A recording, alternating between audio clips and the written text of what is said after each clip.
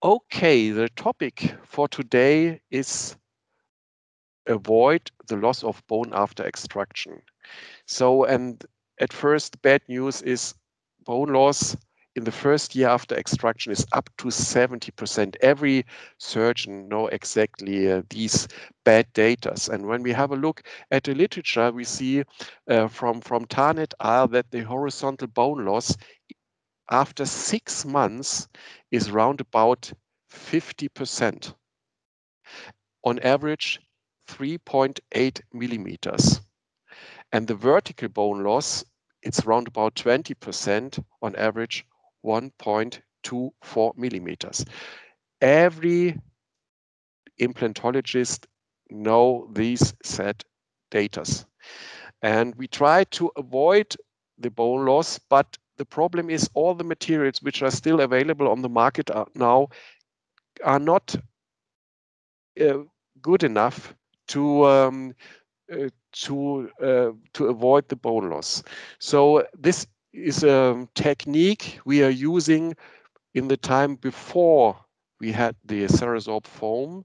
It's a punch. You see, we make the extraction of the tooth, and then we take a punch from the palladium. You see it here, and then we insert the punch in this area to close it. When you do this technique, you can avoid the bone loss around about 20 up to 30%. It's not good, but it's better than nothing. So when you make a combination and put some collagen into the socket, you will have the same effect. So it's around about 20 up to 30%. You can avoid the bone loss after extraction.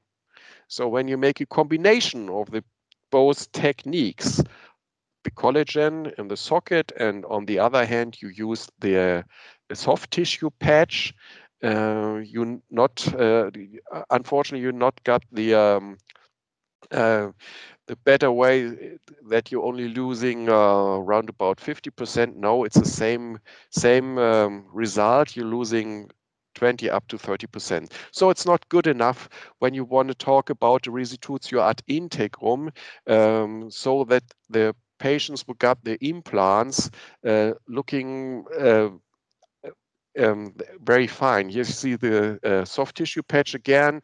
This is a hole. We cover it easy. It's no problem. And after a week, the patients don't have any problems. So we make a study design with a curasan company. We take 39 patients for a socket preservation study. It was a randomized split mouse design. So it means on one half of the maxilla, for instance, we use the CERASORB foam, and on the other side, we're using the Stupocubus. This is a pure collagen. So why we did we use the Stupocubus? Because we have very clear data about the collagen in the socket preservation, and then we know exactly what's going on with our CERASORB foam. So we had 6 different surgeons. They are here in my department for maxillofacial surgery. So everybody of them is using taking part in this study. So we have controls after 1 week, after 1 month, and after 4 months. After 4 months, we make the implantation. So we make a clinical examination and an X-ray. In some cases, we have we make histologies. Unfortunately, we have 5 dropouts. In 2 cases, the patient left our city, and 2 other cases, we are not allowed to make some implants in this case because the patient don't want to have implants. So this is the material looks like. What you're seeing now, it's the collagen structure, and here in this area, and in this area, you can see the TCP. So we have a mixture from collagen and from TCP. Here you see it again. This is the collagen. Here in this area, it's collagen, and here you see the structure of the TCP. So why did we mix these 2 materials? We know very exactly, and we'll show you the scientific data later on, that the collagen is responsible for the blood coagulation. So we can have a better blood coagulation when we put collagen into the socket.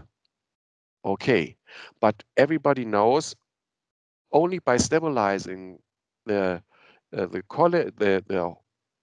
blood plot, it's not enough to get a real good socket preservation.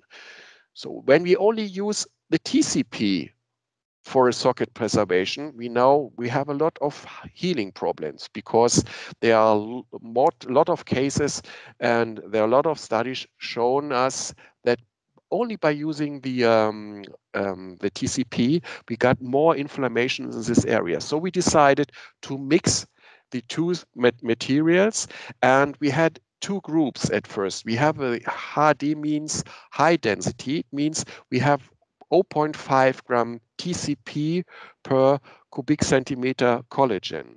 This is a high D variante, and we have the LD, it's 0.2 gram TCP per cubic centimeter collagen. At first, I thought this is a better group.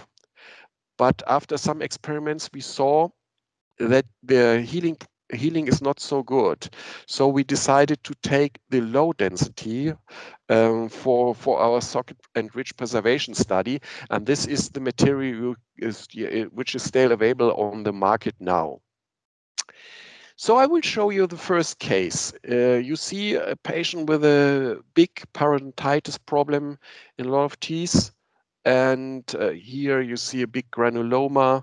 And the three implants here, I made them roundabout when we make the operation 25 years ago. These are very old tapered screw end implants, implants from the Zimmer company. And I didn't use them not for 20 years. So it's a very old patient, and we are lucky.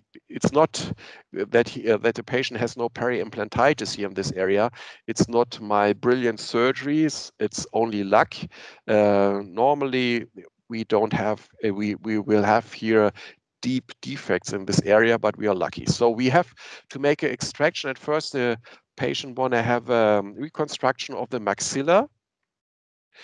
And this is the way we did the study. So we make it randomized. So in this case, we have the CERASORB foam on the left side of the patient. You see it here. This is the foam. And on the other side, we have the collagen. So, and we want to have a very simple protocol. So we don't use any patches. We don't make no Ramanplasty, nothing. Only a simple suturing to stabilize the collagen or the TCP in the alveolar. That's it. So this is the same case. It's post-op X-ray, and you see here in this area maybe a little more dense because this is the TCP, and this in this area you have the collagen. When we have the control and we remove the stitches, after 10 days, you see a very good healing on both sides. So for the collagen area, it's clear. So we know very exactly that the collagen in the socket speed up a little bit the healing process in this area. But we saw the same effect on the foam side. We make a DVT scan, and this is something very interesting, and we saw this in every case. Just have a look here. This is the collagen side, and you see the roots of the teeth were here in this area. And this is the side from the TCP. You see here we have a loss of the vestibular bone wall in this area, in this area, and in that area. And this is the area from the TCP side. And there's no loss of the bone wall, of the vestibular bone wall. This is very important, especially for implantology. When you want to insert an implant, you need this wall. This is very important for your success. And this is the clinical view. I got a lot of questions from colleagues which are still using the material now, and they said, "Okay, what's going on there?" Um, I can see still the material, and you see it here. This is TCP. Here you can see TCP, and this is TCP2. This is not a problem. Leave it where it is. It's no problem. In this area, this was a collagen, and you see the dimples here in this area. This is very typical for a healing protocol, for a socket preservation protocol with collagen. And you see here the loss of the bone, and here you see the vestibular bone wall is protected, so we still can have it here, and this is a very important fact for the implantology. So this is after implantation. You see the 1, 2, 3, 4, 5 implants. We inserted there. Here we have to make a sinus lift, but it's no problem. And here, this area, just have a look here. There's a TCP area. So we extracted a tooth here. This was a tooth, I guess it was 2-2. So in here from this area. And you see here the 1, 2, 3, 4, 5 implants. These are the old implants. And this area, this was the punch biopsy. So we filled it up with CERASORB M because we know very exactly when the bone walls are in a good condition. Yeah, we can use the CERASORB M. This is, I'm sure, the best material for this question. We make 200 sinus lifts, 400 sinus lifts a year, and we're only using the CERASORB M, but I guess the most of you do it too. And this is a punch biopsy. And I sent it to a friend of mine. It's Werner Götz. He is the head of oral pathology in the university in Bonn, and is an old study friend of mine. And I sent it to him and asked him, "Okay, Werner, what is it?" And he said, "Oh, Frank, it's always the same old story. You sent me some bone, and there's some bone replacement material inside, so it's always the same." I said, "Yeah, it's the same indeed, but please tell me, what do you think? How old is the bone?" And Werner said, "Okay, I can see some bone replacement, some bone materials here, and here it's CERASORB M, this CERASORB M, perhaps here, this is CERASORB M. So you can see some materials." And he said, "But the bone is looking very nice. I guess it's around about 8 up to 9 months." And I said, "No, Werner, you're wrong. It's much easier. It's around about 3 months."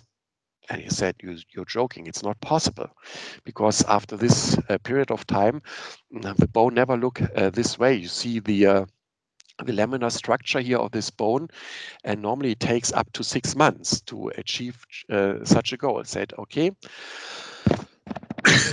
Sorry. Um, we will discuss it later on. This is the second case. Same story, big periodontitis, a lot of teeth which have to be extracted. And you see, we put the CERASORB foam on the right side here, and the Stypocubus on the other side. And I show you this picture here. This is the foam. So, and when you remember at the beginning of my lecture, I showed you the two versions we got from the CERASORB foam, the LD, light density, and the HD, the heavy density. And I showed you that the light density version has 0.2 grams TCP per cubic centimeter collagen. So just imagine you take this material in your fingers and press it. What's happened? So then you change the material and you get a high density material, because the ceramics, the TCP, is hard, it will stay, and the collagen is soft. So you press it together and you have a higher concentration on TCP. And this is not very good for the primer wound healing, because you need the collagen.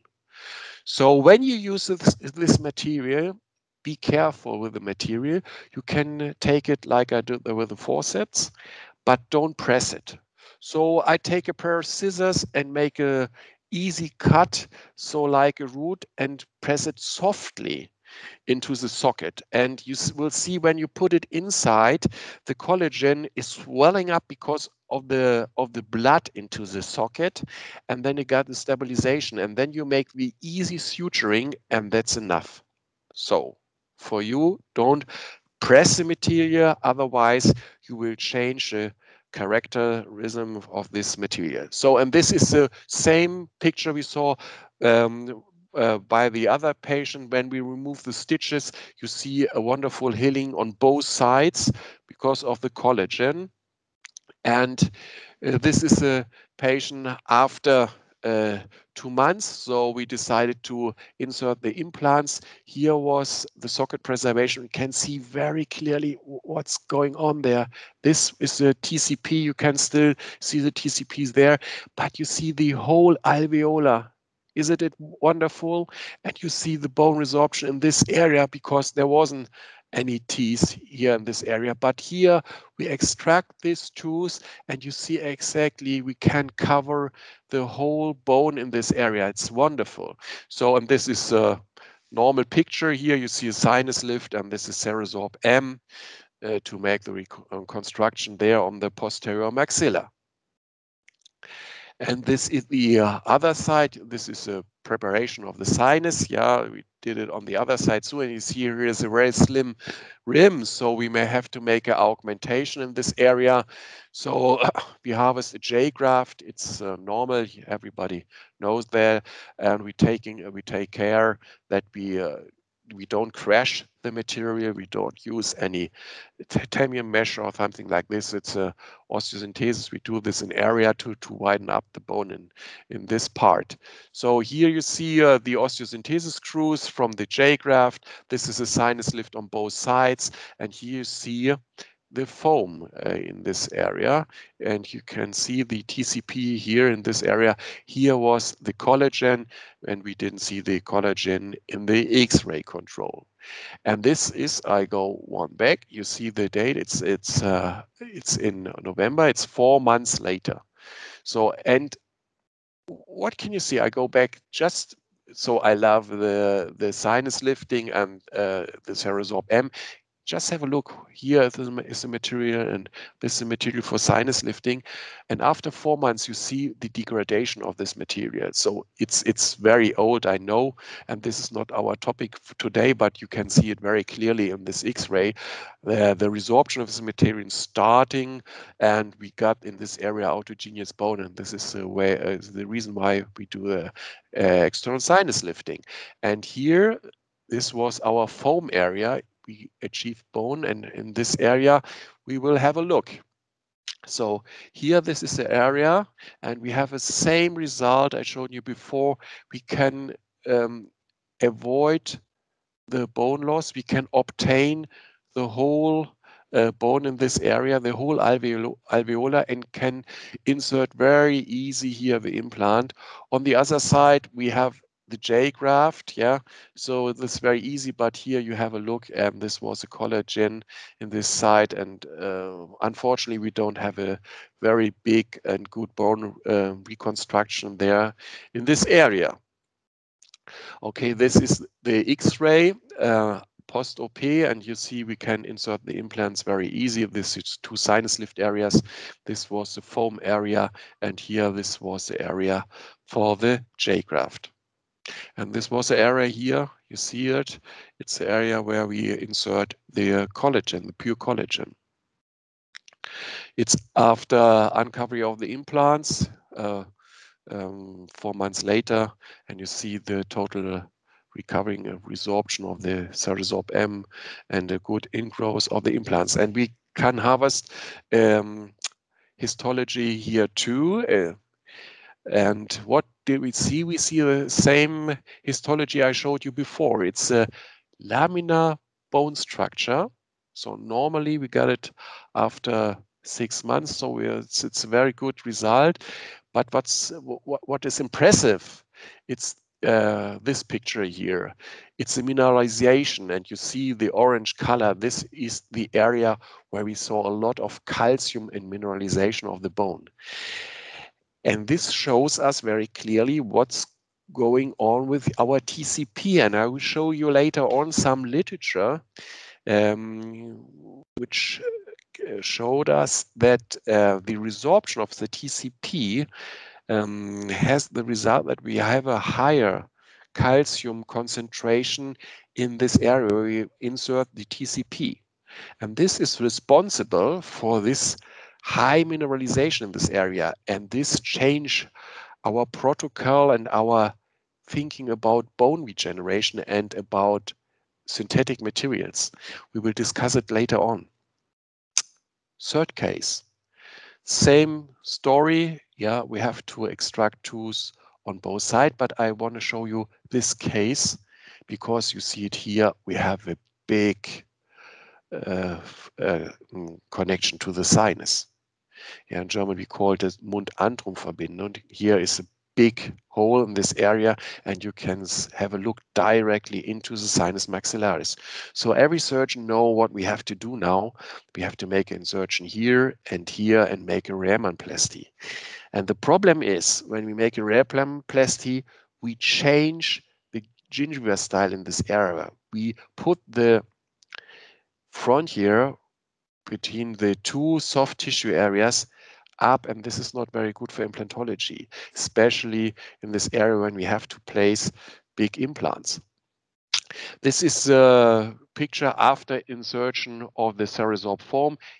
Same protocol, easy suturing, and just have a look what we did there. This is the foam. You see some TCP particles here in this area, and it's the easy suturing.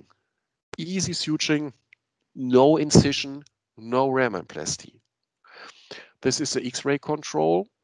Here we inserted the collagen. Here you see the TCP form, and you can see very exactly. This is a very normal picture because you see here the collagen. It's looking like there's anything because you can see the collagen on the X-ray, and here you didn't see the collagen either, but you can see the particles of the TCP. Okay, and this is the picture after removing the sutures, and the same, we saw it in every case, a very easy and inflammation-free healing in this area in both sides. And just have a look at the D4T scan and take a careful look what's going on here and what's going on there. Here you see the same picture. We got a loss of the vestibular bone, and here on the palatinal wall too. And just have a look on the other side. There we have to extract the both molars. So this side is more complicated because we extract both molars on this side. There is still one, and this molar protect the bone, but here isn't any. So, and here on this side, we have the protection with the CERASORB foam. And when we make the cross section in this area, see, you just remember here in this area, there was the big connection mouth sinus, and it's closed. You still can see here, it's all the TCP material. It's still inside, yeah, but there is no inflammation. You see a very clear ground, sinus floor ground, and it's a wonderful result. And we measured this, and we can achieve 9.6 millimeters bone. It's amazing. So we measured the other sides here. It's a little bit slim, so we have to make some augmentation there. But the point I want to discuss now is this area. You remember the big holes after the extraction of the two molars and the sinus mouth connection. And you see here, these are still TCP in this area. This was the old alveolar, but it's covered with bone. So we got a very early bone formation, and when you drill into this bone, it's soft. Definitely, it's soft. So you have to change your drilling protocol a little bit. So we're working a lot with punches in this area, and we are very, very careful with the drilling because it's a soft bone. On the other side, you see very good bone healing, but you see here the resorption of the vestibular wall, and here you see we can obtain the whole bone in this area. You see here, this was inflammation. Now we got here a nice new bone formation. This area, there is still some bone missing, so we make a bone splitting and augmentation in this area. So on this side, where we inserted the collagen, we have to make an external sinus lift. And we started with it. When we started with this case, this side looked to be easier, but now here on that side, we don't have to make an external sinus lifting.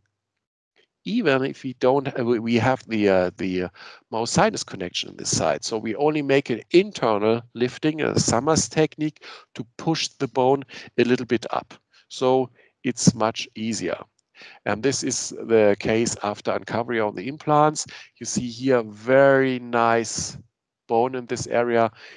In this area too, the sinus lift is working very fine. It's working very fine, but on that side we can avoid the external sinus lift. Same histology. Yeah, we still see some material inside, but a laminar bone structure in this area. So we are very, very, very happy about the cases and the study. So in my office, we only use this material for socket and ridge preservation, and we have more than 2,000 cases up now. So, and we ask, okay, is it a miracle? Why can we achieve such a big amount of bone after extraction of the teeth? And we have a look. We had a look at the literatures, and we saw a lot of studies, and I will show you some. So the first one is when we raise up the concentration of calcium in a defect from 1 millimole up to 5 millimole, we have a cell number. It's a reconstruction rate. It's 4 times higher. Wow, this is a big number.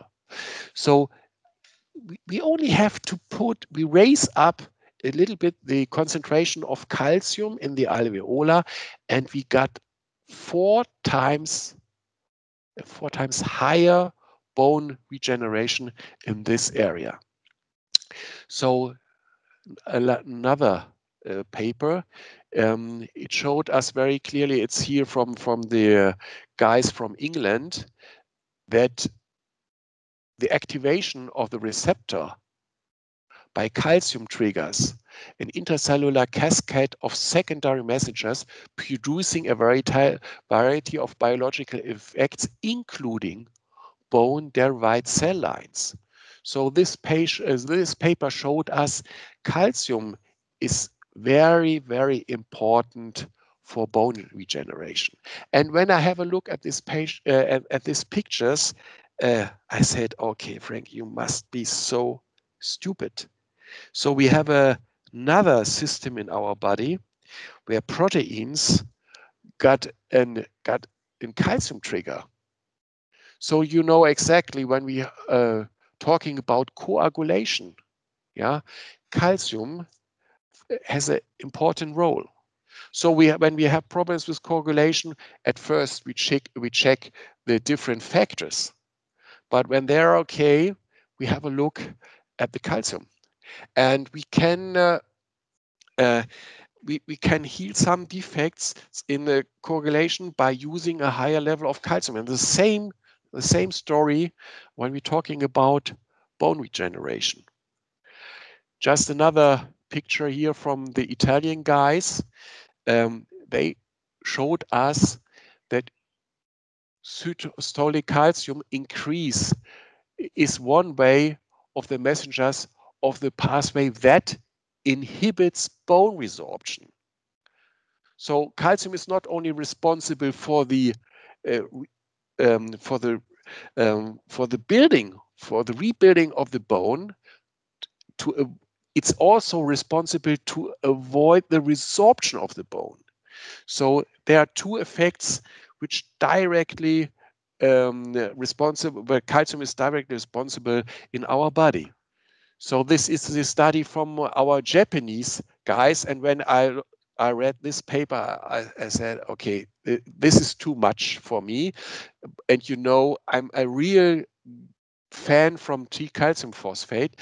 They said TCP has an osteoinductivity after implantation without the use of bone marrow cells or osteoinductive cytokines. Said, okay, so osteoinductivity means for me up to this time, I have to put some proteins or marrow cells into a defect to get an osteoinductivity. But now I know very exactly I didn't use biological materials to achieve this goal. I can activate the human, the cell lines, the cytokines from the patient by raising up the calcium level. So this is a very easy way, and you don't have to discuss blood products, infection, and so on, because CERASORB M and CERASORB, the CERASORB foam, are totally safe because they are synthetic materials. At least another study from Finland, and they can show very exactly that the effect of calcium stimulation on parathormone release could be seen without within 60 minutes. So when you know that the parathormone is responsible for the regulation of our bone management, bone rebuilding, bone resorption. So the calcium also has an effect on the parathormone, and this is also very responsible for the regeneration of the bone in the defects. So what are my conclusion for this material? So I'm very happy because this material is very, very easy to handle. You don't have to be a very skillful surgeon to use this material. Every normal dentist can use it. And it's a big, big advantage for our patients. So we can obtain bone after extraction. We reduced bone loss more than 70%. And dear colleagues, it's not so easy to measure it. So for my opinion, the 70% I show you here on this slide, yeah, it's it's not the true. I guess it's higher, but at this point of time, we are not allowed to document it very well. So when I have a second approach to my socket to insert the implant, I normally see the totally bone structure in this area. So the healing in the CERASORB foam group was as fast as the healing in the Stupo group. This was very fine. You just remember at the beginning of my lecture when I'm talking about high density and low density. So this is the reason why we take the low density collagen group, because we have a bigger amount of the collagen, and this is responsible for the first healing of the soft tissue healing. And this isn't something new, but we can mix up the two effects with the collagen on one side and the TCP on the other side. Yeah, and we can avoid surgery in case of mouse sinus connection. This is very, very good for our patient, and it makes things easier. And this is the bad news for maxillofacial surgeons or for oral surgeons. We can avoid big augmentation. Indeed, we love it to do it very much, and it's nice surgery to harvest bone from the hip or from the jaw or from everywhere and to make a transplantation. But unfortunately, with this material, we can avoid the big augmentation because we obtain the bone after extraction. Yeah, this is a look on an old ferry boat from my hometown. It connects one lakeside from Konstanz to the other side to Meersburg. And with this picture, I want to thank you very much for your kind attention.